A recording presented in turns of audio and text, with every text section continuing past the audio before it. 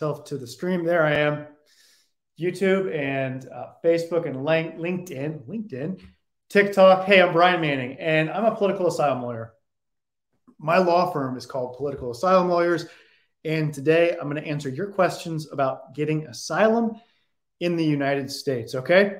I'm going to take your questions. Go ahead, start leaving them in the comments. Let me know in the comments what questions you have about winning asylum in the United States, okay? But before I get to your questions, by the way, say hello. Tell me where you're watching from. Tell me what country you're from if you want. And before I get to your questions, let me just say a couple words about something that keeps coming up. I keep seeing it in comments on videos about immigration, and people keep asking us this question, which is, okay, what is it? Which is it, Brian? When can I apply for my work permit based on my pending asylum application? Is it 150 days after I have applied for asylum, or is it 180 days after I have applied for asylum? This is not a gray area. This is not a, well, it depends sort of thing. There is a clear, very obvious answer that is 100% correct, okay? This is objective. This is not a subjective thing. But for some reason, a whole lot of people keep getting it wrong, including immigration lawyers. I see immigration lawyers get this wrong often, which is not surprising. Honestly, it's not that surprising because there's a lot of immigration lawyers who don't really know what they're doing, who don't take the time and put in the effort to really learn asylum law and the things that go with it. Like, when can you apply for a work permit based on your pending asylum application? So here's the answer. You can apply for a work permit 150 days after the government has accepted your asylum application. 150 days, not 180. It is true that the government cannot actually grant your work permit application until 180 days have passed, but you can and should apply at 150 days after the government has accepted your asylum application. And you should apply online, by the way, with USCIS, not on paper. Okay, it's faster, it's better. We got folks on YouTube and Facebook and TikTok saying hello to all of you. Thank you for being here. I'm going to leave your questions. I'm going to get to your questions in just a minute. Before I do, though, let me just say a tiny bit more about this question of 150 versus 180 days. So I said that you can apply for your work permit, sometimes referred to and formally, technically referred to as an employment authorization document. You'll hear people call it an EAD for the acronym for those three letters, for first three letters of each word, employment authorization document, EAD, also known as a work permit. 150 days you can apply after having applied for asylum. Let me rephrase that. Not after having applied for asylum, after the government accepts your asylum application. So let's say you put your asylum application in the mail, or you upload it to the USCIS website on January 1st. We're not counting 150 days from then. We're counting 150 days from the date on the receipt notice from the government. What's the receipt notice? It is the letter that you get from USCIS that says, we have accepted and are processing your application for asylum. It is pending as of X date. That X date is the date where the clock counting 150 days starts, okay? And in the receipt notice from USCIS, it's like literally the first sentence of sort of the body of the letter. So not at the top where there's like data, like your name and A number and all that stuff, but rather a little bit below where it's like actually sentences. It's the first sentence that says your application is pending as of X date. That's the date where we start counting those 150 days that you need to get to be eligible to apply for your work permit, okay? And it's a little bit different if you're applying for asylum in immigration court. You don't get the same letter, but you can get a stamped copy of your asylum application, or you can submit a copy, or at least the first page of it. And when you submit it, they can stamp it with a received date to show you that it was received on a certain date, on the date that it was received. Okay. And that's the date that you start counting the 150 days from. Okay. So if you apply online for asylum with My USCIS, their portal or their website through which you apply is called My USCIS. Okay.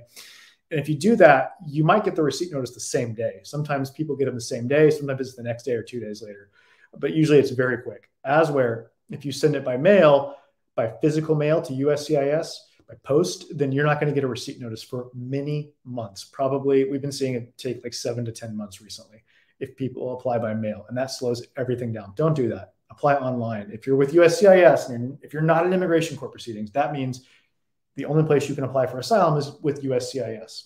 And if you're applying with USCIS, outside of a few distinct circumstances, you can apply online. And if you can apply online, you should apply online. Okay? That is what you should do. And the answer to the question is yes, it's 150 days at which you can apply for your work permit. And then it usually takes the government, USCIS, 1 or 2 months to actually make a decision on it and then send you your work permit the first time around. When you're applying to renew your work permit that is based on your pending asylum case, it's taking much, much longer, like a year and a half. So that's frustrating, to say the least. So that's how it works. But yeah, this is an important topic, right? People need to work. People need to support themselves and their families, and they want to do it the right way. They want to get permission to work and do it legally. So this is a very important question, right? I get that. And I understand that's why people ask a lot of questions. They want to get certainty about this. And you're going to see online, if you go to TikTok or YouTube and you look up like asylum-based work permit, you're going to see comments and people, including lawyers, say you have to wait 180 days. That's not correct. It's not true. Those lawyers and notarios and form fillers and assistants or whatever are just not up to speed. They're not current on USCIS policies. Okay. So 100% positive that at the time I'm making this video, it's 150 days. All right. So that settles that. It's definitive. The question has been answered. All right. Green Card Guy says, Brian Manning is the asylum man to go with. He helps several of our clients get approved. That's my friend John Ting, a great immigration lawyer in Houston, Texas. Thank you, Green Card Guys. Follow him on TikTok, Green Card Guys. Yeah, we've worked together on some cases. And just 2 days ago, or was it yesterday? 2 days ago, we got an approval for a client that John had helped with something. We took over his asylum case. John was working on something else. We helped him with asylum, and he won. He got his asylum approval 2 days ago. We're super excited for him. In fact, he was on here on YouTube on my last live a couple of days ago. If you're on here, say hello and tell us whether you're excited and happy about how things have gone recently for you in this regard. My friend. All right, let's go to the questions. Okay. After applying for a work permit, how long does it take? This is from Tiffany on TikTok. First time around, if you're applying the first time based on your pending asylum case, it's quick. It's usually a month or two after you apply. Okay. So yeah, that's good news. It's good. All right. Thanks for asking, Tiffany. By the way, if you're watching this on TikTok and you want to get in touch with us, go to my profile. Okay. Click to go to my profile and you'll see the phone number for my law firm. And on Facebook and YouTube, it's right above my head, and LinkedIn right above my head. Okay. It's that number. You can call us, and what we'll do is we'll set up an asylum strategy session where you'll talk with one of our political asylum lawyers about your situation, and we'll tell you if we think we can help you. And if so, we'll explain exactly how. Okay. We help people all over the country. We're based in Houston, Texas, but we have clients from coast to coast. Lots of course, as you would expect, lots of clients in Texas, but also we got a bunch of clients in California and Florida and New York and around Chicago and everywhere in between. So give us a call. It doesn't matter whether your case is with USCIS or an immigration judge in immigration court. It doesn't matter whether you've already applied or you're thinking about applying. In all those different phases, we help people. All right. So let's go to more questions. So that was TikTok. Why is USCIS taking longer than the 150 days required by Congress to adjudicate OAW asylum applications? OAW refers to Operation Allies Welcome, and that is the name given to the program by which Afghans were brought by the U.S. government to the United States in August of 2021 when the Taliban took over again. And yeah, so USCIS is supposed to have, there's a rule that says USCIS needs to be handling those cases in 150 days from the time they apply. It's of course not happening. They are going faster than other cases, I would say, in our experience, but definitely not always 150 days. So, but to answer your question, why? It's USCIS. They're overwhelmed. Their workload is intense. It's a poorly run organization. I mean, the culture there is poor. Morale there is poor. There's just a lot of problems with that agency, and they just don't do good work usually, and they don't get things done in a timely fashion. So, I mean, it's multiple things, but it's US. The answer is it's USCIS. It doesn't matter that Congress has told them they need to do it in a certain time. They just can't get it done. All right. When to apply for a green card? My asylum got approved last month. OAW. So that's another Afghan watching. Yeah, we've done quite a few Afghan cases. I'm familiar with the kind of cases that come from Afghanistan. I used to be a diplomat. So I'm an asylum lawyer now, right? But before I was an asylum lawyer, I was an asylum officer with USCIS. But before that, I was a diplomat. And in that capacity, I got to work on all kinds of interesting issues, and was, of course, keeping up with and working to some extent with issues related to the things that were going on in Afghanistan through for the last couple of decades, right? So I'm familiar, and as an asylum officer, I had cases from Afghanistan, and now as a lawyer, we have Afghan clients. So I'm familiar with the kind of cases that come from there, and the challenges and the unique aspects of those cases. And I'm glad to hear that you got your asylum. So the question, though, was when can they apply for a green card? Because remember, asylum can lead to a green card, right? You get asylum, and then you have to have a year of physical presence in the United States before you can be granted a green card based on your asylee status. However, just a few weeks ago, or I don't know, maybe 2 months ago now, USCIS announced a policy change by which now they're saying, okay, you don't have to wait a year to apply. After having won asylum, you don't have to wait a full year to apply for your green card. However, they can't actually give you the green card unless you have a year of physical presence in the United States after having won asylum. What does that mean? Well, to answer your question, you can apply now if you want. You can apply the day after you win asylum. Why would you want to do that if you can't get the green card yet? Well, because you don't have a year of physical presence yet after having won asylum. Well, because you'd be getting your place in line. Right now, it's taking like 3 years or over 2.5 years on average for USCIS to adjudicate or to make a decision on these applications based on asylum, applications for a green card where the person has asylum. And so the idea is, well, if I apply now, even though I don't meet the physical presence requirement, I'll be getting my place in line ahead of those other people that would all be getting in front of me if I were to wait like a year until I actually applied. And then hopefully, by the time they pick up my application and look at it and make a decision on it, by that time, 1, 2, 3 years from now, by that time, I will have the physical presence requirement met for 1 year of physical presence in the United States after having won asylum. Okay. So the risk, though, of applying early is that before 1 year is that they might actually pick it up and look at it and adjudicate it before you reach that 1 year mark, in which case they might deny it and say, nope, you don't meet the physical presence requirement of 1 year after asylum. And so they might deny it. It's not the end of the world. You can apply again. It doesn't keep you from applying or keep you from getting it in the future. It's just that you would lose your application fee. At the moment, that's $1,225 for all the fees, but that's probably going to go up in the coming months. So you'd have to pay that again. If you apply now, they pick it up, they say, nope, no physical presence requirement met, and they reject it. Then once you meet the physical presence requirement, you could apply again, but you'd have to pay the fee again. So that's the risk, which is not, it's not a small amount of money. It's a lot of money, but in the grand scheme of things, in terms of trying to get the most stable immigration status as soon as you can and go as quickly as you can towards U.S. citizenship, it's not that big of a deal. It's not that big of a risk in that context, All right. Karen says, hello, Mr. Brian on YouTube. By the way, if you are watching on LinkedIn or TikTok, go to my YouTube channel, all right?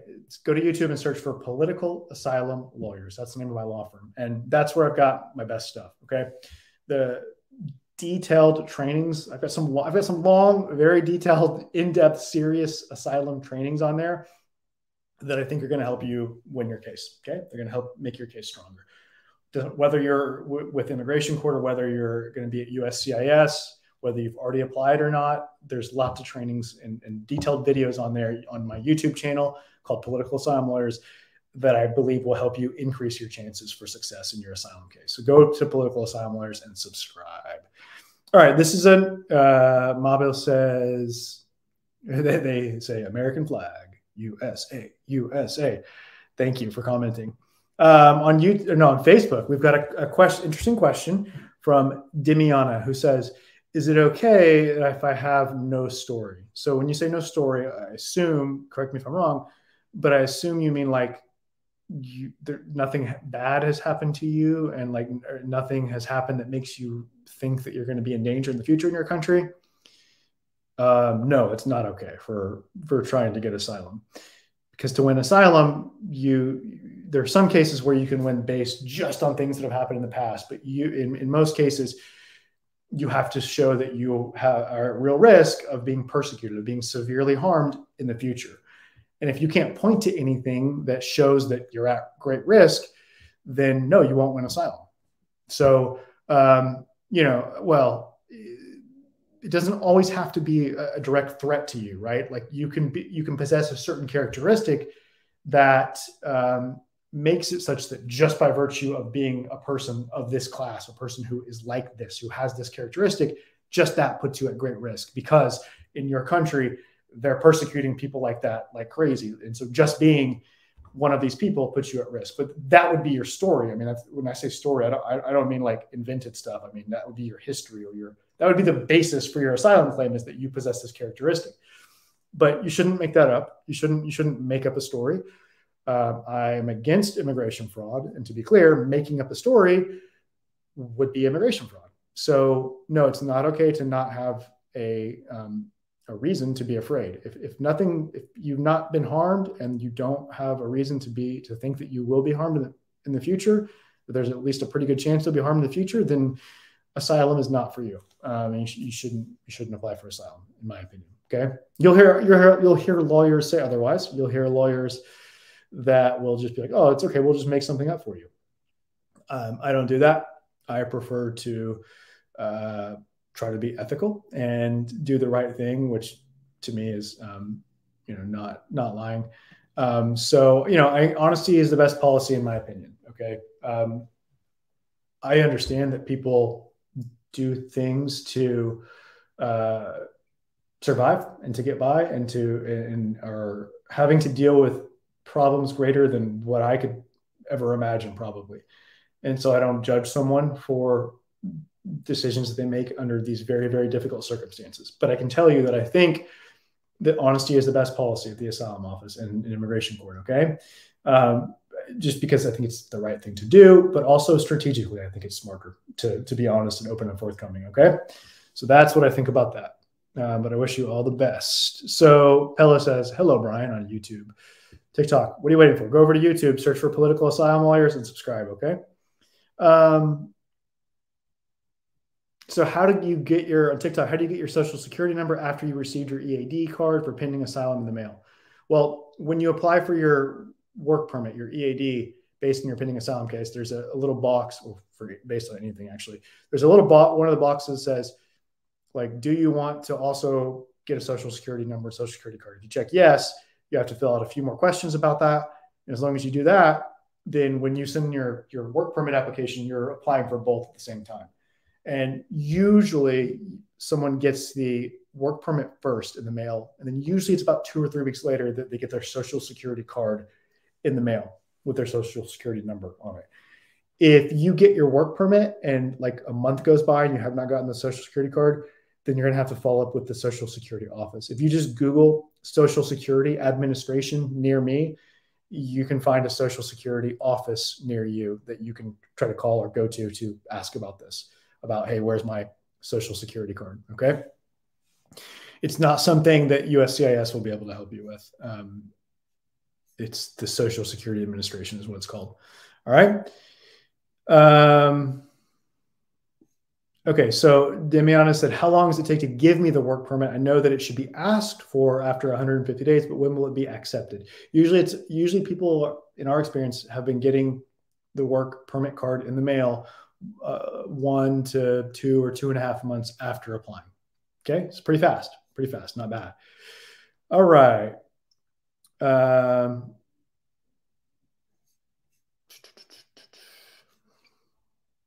So Karim says, do your fingerprints should they be taken again before your individual hearing? If your asylum case was referred from USCIS and USCIS already took my fingerprints before an interview, thank you, Brian. You're welcome. Thank you. So as part of the affirmative asylum application process, when you apply with USCIS, you have to go do your biometrics, right? Give your fingerprints, they take a photo, they ask you to sign something to record your signature. And as part of that, that's part of the process for USCIS asylum application, right? If your case gets referred, sent to immigration court because USCIS does not approve it, and you don't have any kind of legal immigration status at that moment, then you get put in deportation proceedings, right, in immigration court. But there, you have a second chance to explain your case before the judge, and the judge decides. And so this question is, so I did my fingerprints for USCIS. Well, do I have to do them again before my individual hearing, which is usually the second hearing in immigration court, where you have to actually explain your case? And usually, very often, you get your decision the same day on that second hearing, the individual hearing. So do you have to do your fingerprints again? Well, if it's it's a little bit complicated. Like the fingerprints can expire after like 15 months.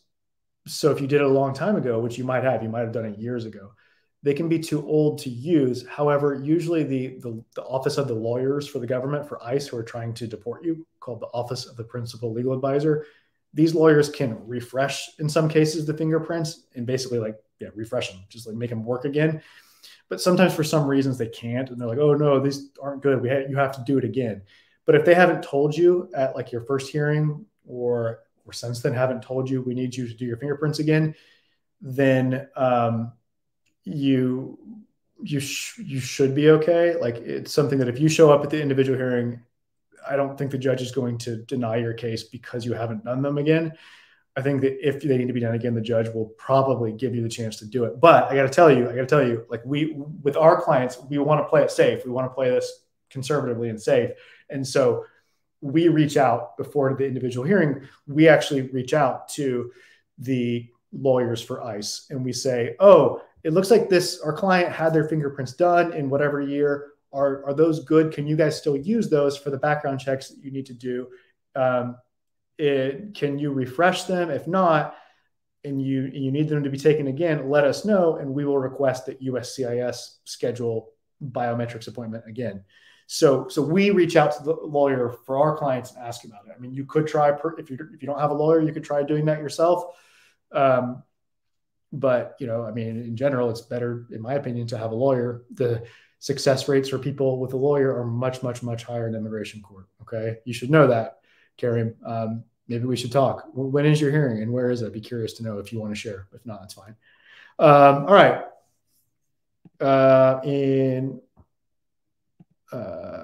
Okay. This is interesting. On TikTok, we applied for asylum in 2015, and we got the interview in 2021, and we're still waiting on the decision. If you want to get your decision, you should sue the government. Okay. The government's supposed to act in a reasonable amount of time on any application for any immigration benefit, including asylum. And when they don't do that, you can sue them and ask a federal judge to tell them that the USCIS has to do its job. They have to finish your case. They have to give you a decision. Now, usually when I'm talking about suing the government, it's in the context of suing to get your asylum interview scheduled, because there's, like 400,000 people, actually more, I think 500,000, waiting for their asylum interview to be scheduled. And if you've been waiting several years, you're in a good position to sue and use that mechanism to force the government to give you your interview. But you can also do it in your situation, okay? You can also do it when you're waiting for the decision after you've had your interview, because it doesn't really change anything. The government still has not acted on your case like they should. It's not just, oh, the government needs to do something. No, the government needs to make a decision. They need to process your case, the whole thing. And if you don't have a decision, the case hasn't been processed. So you can sue them. And you've been waiting since 2015. What's that? Maybe 8 years. You are in a very good position to have success. If you sue, I believe that you have a very high chance of that working, of having success, in the sense that it will force them to give you your decision very soon. So if you want to talk about it, give me a call on TikTok. Go over to my profile, and the telephone number's there, as well as a link that you can click on, and then you can click a link to schedule directly with us an asylum strategy session with one of our political asylum lawyers. So on TikTok, I need assistance, please call us. Go to my profile and schedule an asylum strategy session with one of our political asylum lawyers. That's where we'll discuss your situation. Okay. Doesn't matter where you live. We have people all over the country. It doesn't matter if your case is with USCIS or immigration court, whether you've already applied or you're thinking about applying. We'll talk through it with you, and we'll tell you what we think in terms of whether we can help you. And if so, we're going to set forth exactly what we're going to do for you, because we're going to do a lot. Most immigration lawyers, I've got to tell you, do virtually nothing. And I learned this when I was an asylum officer with the government. I was actually pretty shocked to see how little most immigration lawyers do to help their clients in asylum cases. Most of them, I learned, they just basically help them a little bit, fill out the form, and that's pretty much it. That's not enough, guys.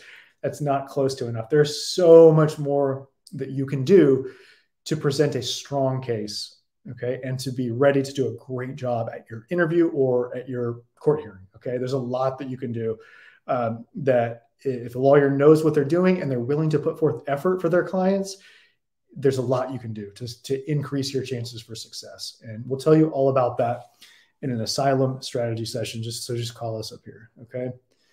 Nice. My man, Badru on YouTube at the Political Asylum Lawyers channel says, thanks, Mr. Brian and your good team for helping me winning my asylum case on Monday. After suing to get my interview scheduled, asylum officer didn't act weird or ask me any questions related to suing. So actually, for those of you that were on at the beginning of this Asylum Answer show, so we do help people sue the government. In this case, though, it was my friend John Ting and his law firm who actually helped Badru sue the government, and then we helped him like try to win his asylum case. So it was a tag team. My friend John, by the way, John's his handle on TikTok is Green Card Guys. And so anyway, thank you, Badru, for commenting. Yeah, that was a good case, and we're really glad that you won, Badru. And Badru is in the bottom of the second part of his comment. Badru is saying the officer at the interview didn't act weird or say anything about suing, because this is a really common concern, right? And it makes sense. When I talk with people about, hey, you know what? You want to get your interview or you want to get your decision, sue the government. They say, oh, but like, will that hurt my asylum case? Does it look too aggressive? Does it look like, they're like I'm fighting with the government and therefore they're going to punish me and give me a negative asylum decision or be mad at me and take it out on me in my asylum case? No, it doesn't. Okay. It just doesn't work like that. There's a couple of reasons why. I'm not going to go into great detail right now. I talk about this a lot. But no, I don't think it's going to hurt your asylum case at all. And what Badru was saying in his comment was that, no, the officer didn't say anything about the fact that he had sued. The officer didn't act weird or treat him weird. Okay. When I was an asylum officer with the government a few years ago, we didn't know that someone had sued. If someone sued or threatened to sue, that information about that did not go in the asylum case file. So when I did the interview, I didn't know if someone had sued. Okay. I think it's still that way. I'm not positive, but I think it's still that way.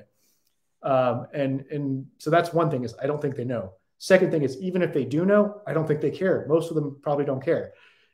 They understand that people want to get on with their lives. They understand that people want certainty about their future in the United States. And so it's reasonable that someone would sue the government to assert their right. You have a right to have, under the law, to have the government take action in a reasonable time in your immigration case. And it's understandable that people would use this mechanism, this what's called a mandamus lawsuit, to push their case forward. Okay. So thank you for commenting, Badru. Good to hear from you. All right. Let's see. What else? Nice. Thank you. Nicholas says, congrats, Badru. Good work, says Yalo. Interesting question from Sunil. Says, will Title 42 be lifted on May 11th, 2023? I don't know. There's a lot that can happen between now and then. Complicated subject. We'll see. We'll see. Same thing about this question about whether similar. Well, also from Sunil, whether the new Biden asylum rule is going to be implemented in May 2023. The Biden administration has proposed some tough stuff, some stuff that is going to make it harder for a lot of people to get asylum.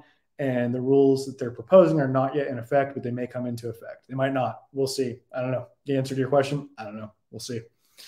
Or they may come into effect for a minute and then get possibly blocked by a court. So, a lot of what Biden wants to do is similar to what Trump did. And a lot of what Trump did got blocked by a federal judge who said, no, you can't do that. That's not legal. So if it comes into effect, I hope that it will get blocked, or at least most of it will get blocked by an immigration or by a federal judge. Badru, our client, says, also big thanks to Mr. Jacoby. That's my colleague, Brian Jacoby Law, Lori, who is another lawyer with my law firm. Isabella, also with my law firm. And then John Ting, my friend, Green Card Guys on TikTok, who is a lawyer in Houston. You're welcome. It's all our pleasure. All right. So,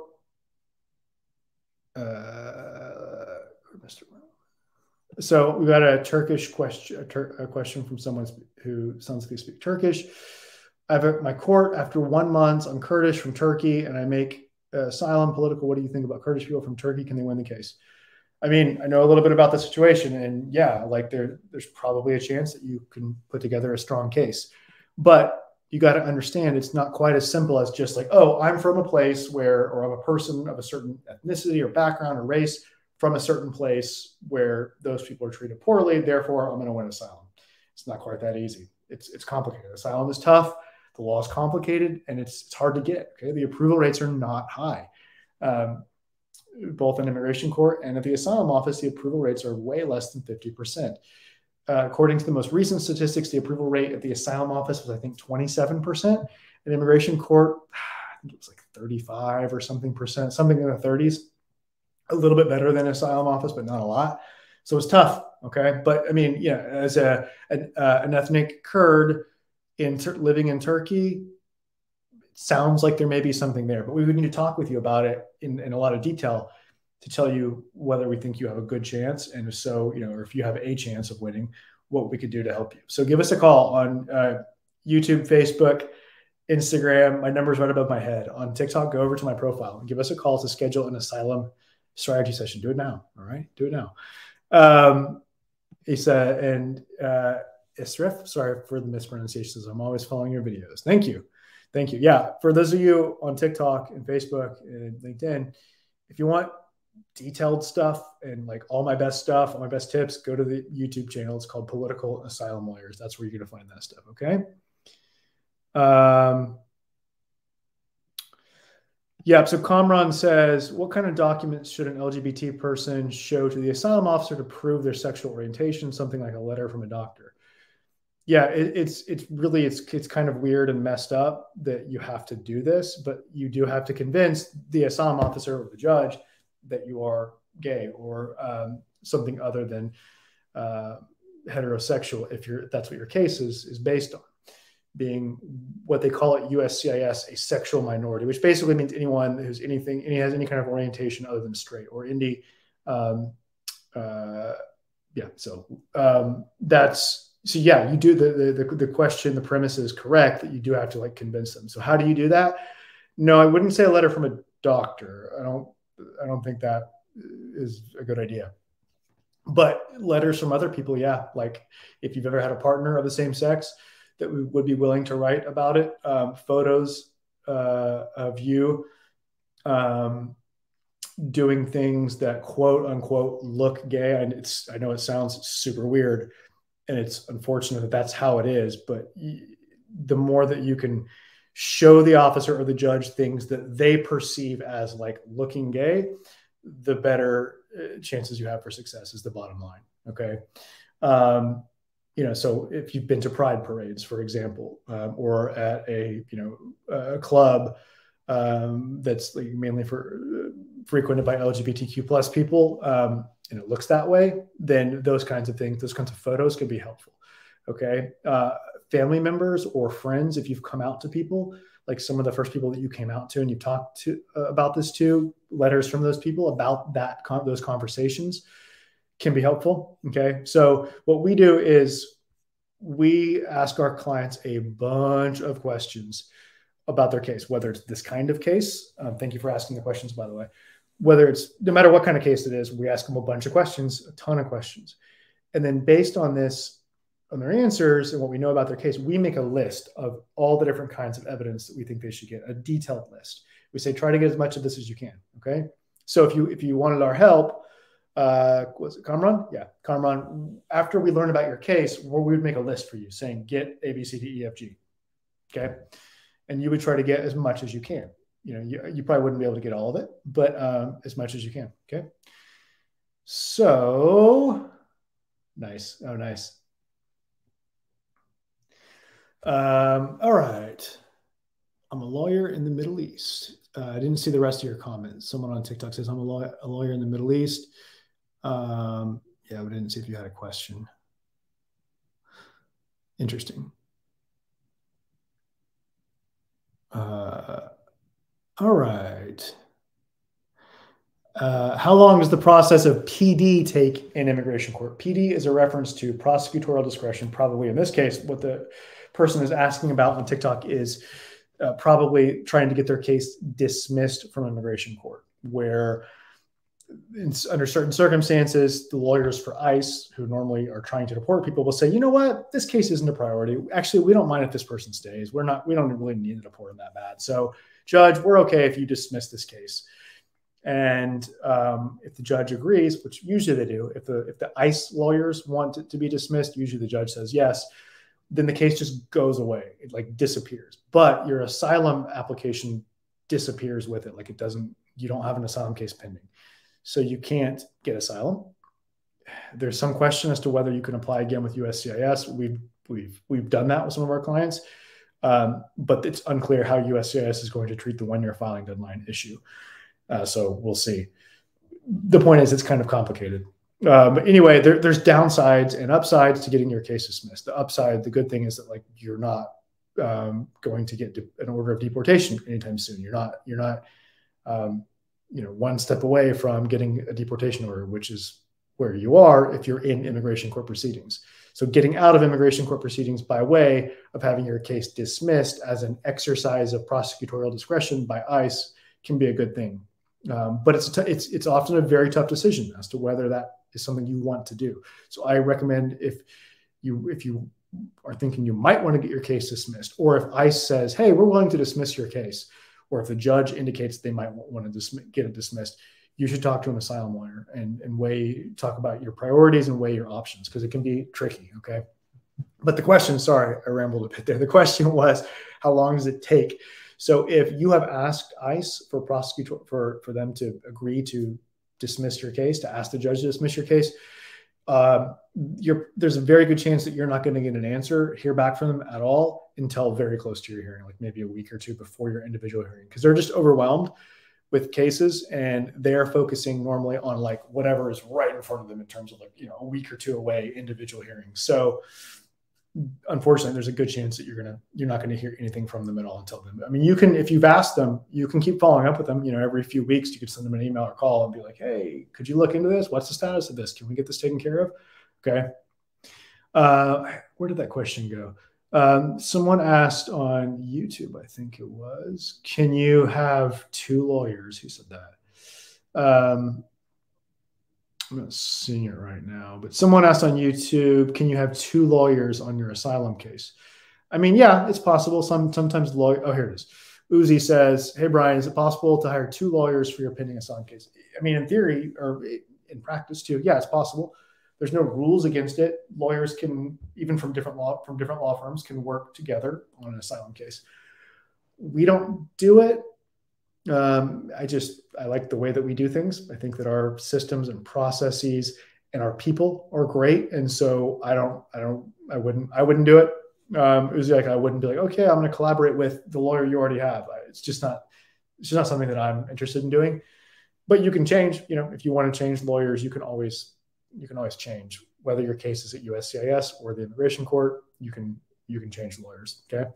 If you want to, if you think someone else can represent you better and give you a better chance for asylum success, then you should. Okay. All right. So thank you for commenting. All right. Hey, if you want to talk with us about your situation and see if we might be able to help you, call us. The number on YouTube and Facebook is right above my head, and LinkedIn. On TikTok, go to my profile page or click on my name and go to my profile, and you'll see the phone number and a link you can use to directly schedule an appointment with us, an asylum strategy session with one of our asylum lawyers. Okay. All right. U visa news, says X, where I don't know. I don't do U visas. I don't focus on U visas. I really just focus on political asylum. We also can help with green cards for like family-based green card cases and for green cards for people who have gotten asylum. But I don't do U visas. I really try to focus on asylum. All right. So let me know if you have asylum questions. All right. So Jorge says, by the way, Jorge, if you speak Spanish, I have a YouTube channel called Asilo Aprobado in Spanish that you can go check out. Asilo Aprobado. Search Asilo Aprobado, where I talk in Spanish. He says, thanks for the information. I'm waiting for the answer. The officer said, come back in 15 days. I did it, but when I was there, they said, I'll receive my letter by mail. Now it's 1 month and I haven't gotten any response. This happens kind of frequently. At the end of the asylum interview, the officer will tell you whether you need to come back in person to the asylum office to pick up your letter. And when they say that, usually it's 2 weeks. Jorge said it was 15 days. Usually it's like exactly 2 weeks, like 14 days, but maybe in some cases 15, to come back and pick it up. Or alternatively, and usually for people that live very far away from the asylum office, they say, we're going to mail it to you. Don't come back. We're going to mail it to you. So they explain at your interview which of those it's going to be, pickup or mail out. So Jorge went back for a pickup, and when he got there, they said, oh, sorry, we don't have it ready for you. We'll send it to you in the mail. That's very frustrating. It's very annoying. I'm sure that you were very frustrated with that. Sometimes the day before you're supposed to go, or 2 or 3 days before, you get a call, and they say, oh, we're not going to have it ready yet, so we'll mail it to you, which is a bummer because once they tell you they're going to mail it to you, it takes pressure off of them to get it ready. Having a pickup date, a firm pickup date, helps for them to usually actually get it done. But sometimes they don't for various reasons. They just don't finish handling your case, Jorge. It doesn't mean anything bad. It doesn't mean that you're not going to win. It doesn't mean anything negative necessarily. There can be lots of reasons why they just don't finish it in time. But it is unfortunate because now there's not as much pressure on them to like do it soon. And, it's been over a month, Jorge said. So when is it going to happen? I don't know. Unfortunately, I don't know. It could be quite a while. Could be several more weeks. Could be months. Could be even longer. If you've been waiting, if you applied for asylum like more than 3 years ago, and you're tired of waiting, then you could consider suing or threatening to sue at least. Okay, to get your decision. All right. Yep, you bet. Thank you for the comment.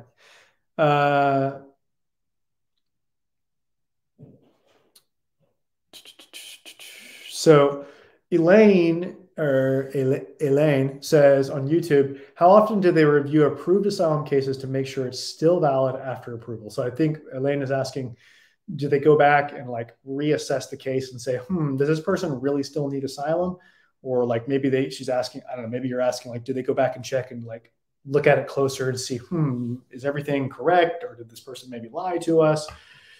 In any event, the asylum office usually does not go back and reassess cases where they've granted asylum. However, when you go further in your immigration journey and you go and you apply for a green card, and then later for citizenship, sometimes at those stages, the people looking at those cases for USCIS, they do sometimes look at things and think, oh, it looks like they might have lied to get their asylum. Like if they see something in your application for your green card that is different than what you said in your asylum application or that you said at your interview, because they do see the notes that the officer is typing, the officer is taking during the asylum interview.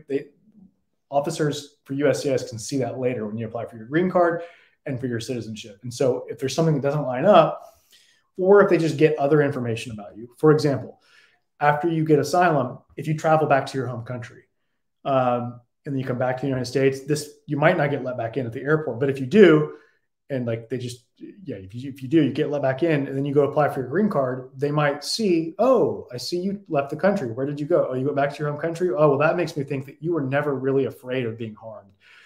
If you were, you wouldn't go back to your country. And so therefore, what they do is they send the field office that adjudicates the green card can send the case back to the asylum office and recommend that the asylum office do an interview with you to determine whether they should strip your asylum status from you. Okay. And it happens.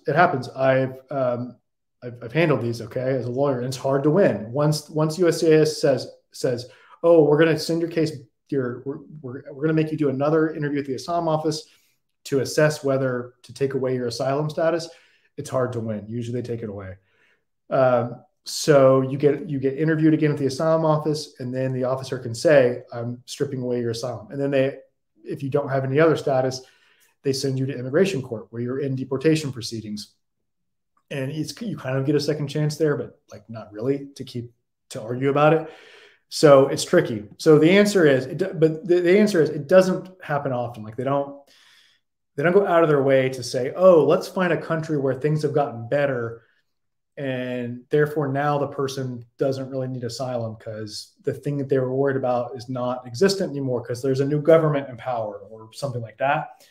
That doesn't really happen. I wouldn't worry about that kind of thing if I were you. But if you lied or something in your application or in your interview, I would worry about it. Yeah, it could happen. Or if you go back to your country after having gotten asylum, that can be another thing that definitely can cause you to possibly lose your asylum status. Okay. So I hope that helps, Elaine. Thank you for the interesting question. All right. Deborah on YouTube at the Political Asylum Lawyers channel says, my asylum is pending and no future date. Am I still going to court? Yeah, eventually.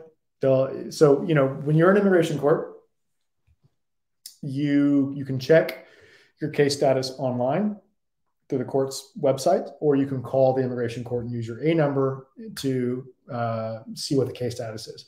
And it will either say, your next hearing is like your master calendar hearing is on X date at this place, or your individual hearing is on X date at that place, at some place. Or it can say like, what does it say?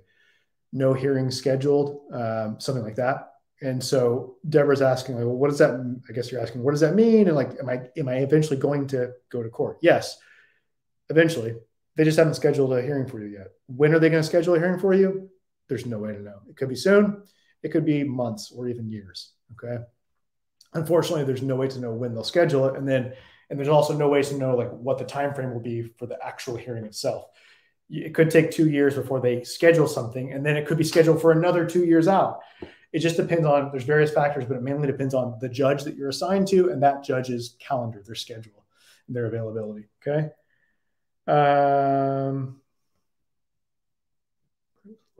Okay.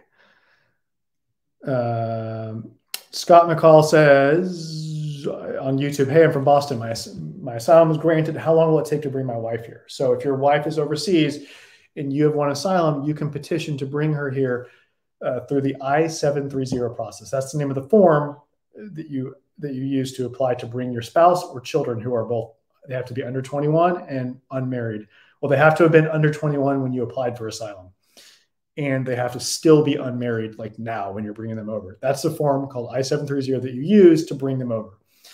I checked a couple of weeks ago, and the processing time for this form on average was, I think it was 18 months, like a year and a half. So it takes a while. We recently had success getting this done much faster. We got it expedited because our client's family was in danger overseas. So you can ask to expedite based on urgent humanitarian concerns, just like you can ask to have your asylum interview at the asylum office expedited because of urgent humanitarian issues. So if that happens, if they grant your expedite request, it's still going to be a few months. It's still going to be at least a few months to go through the process of getting USCIS, of applying, getting USCIS to approve your I-730, and then arranging for your family to go to a visa, to go to an interview at the U.S. embassy or consulate where they are, and to get that travel document to come to the United States. So it's going to be several months is the bottom line, but probably like a year and a half or 2 years, unfortunately. It's tough. I know, I'm sure that's really, really tough. So I'm sorry Scott, that you're in this difficult position by being separated. Okay.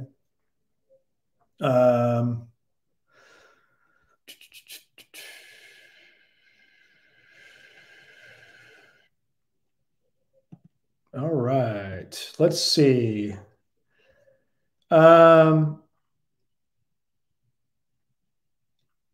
That's interesting. Thank you for that. Why does it take so long? Agadarog says, why does it take so long to get an interview or a decision after an asylum interview? As I was saying earlier, everything is hard with USCIS. They're just overwhelmed. They have too much work. The asylum officer job is hard. Okay. I was an asylum officer. I can tell you it is a stressful, difficult job, and you're overwhelmed. The workload is very intense.